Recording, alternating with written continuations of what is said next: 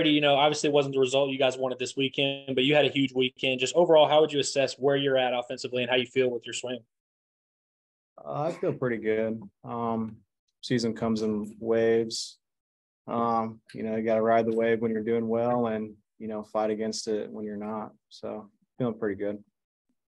And obviously last year you were here whenever the regular season didn't end the way you guys wanted, but you were able to turn the page, after Hoover. I guess just what's the key to, resetting mentally and playing your best ball down the stretch? Yeah, it's just knowing, you got to take it as a lesson, a learning experience, especially, when it comes to postseason, because when you get to postseason, game 3, you lose. You're out, you're done, your season's over. And so, it's a good learning experience for us. Bob.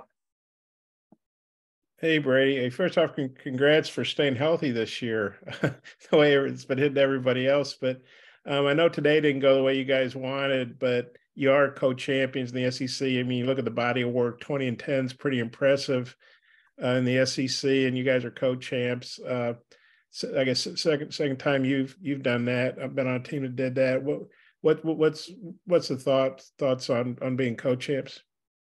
Yeah, well, don't jinx me on the whole injury thing. 2 years ago, I kind of snapped my ankle in half just about. So don't jinx me there. But no, it's hard to do to win 2 regular season titles, especially in 3 years that you're here. And so it's an honor, and it's hard to do, really hard to do.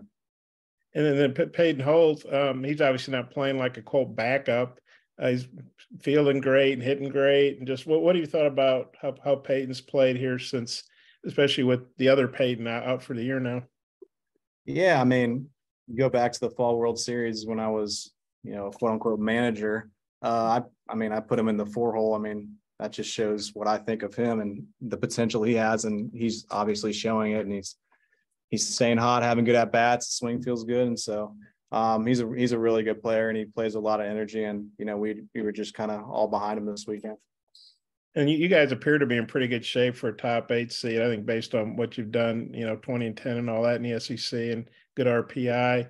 What's the feeling going to Hoover, and maybe what you guys can do there? Maybe try to get Wagner and Josenberger more quality at bats, maybe get some of these young pitchers some work. Kind of as an older guy, what's your thought process about Hoover and what y'all might be able to get done there? Yeah, coming off of injuries, it's just all about timing. And I think them getting at bats this weekend really helped. And they're going to jump right back into it this weekend. And so that's really good for them. And so, just go down to Hoover and have a lot of fun.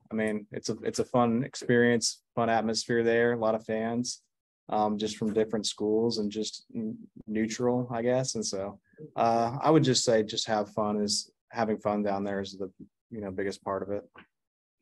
Thanks. Josh? Yeah, I just got one. Brady, you mentioned earlier baseball kind of comes in waves. Borfin the last couple of weekends has had a tough couple of weekends at the plate. Just what's the key to getting out of a slump like that, this late in the season? It's just, keep going. Sometimes baseball's not very good to you, and you just got to, keep going and pounding through. And so we have belief in all of our guys. All of our guys are really good, no matter how they're hitting.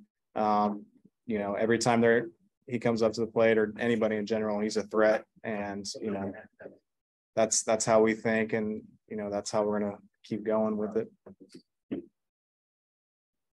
All right, Brady, appreciate the time. Thank you. Will McIntyre.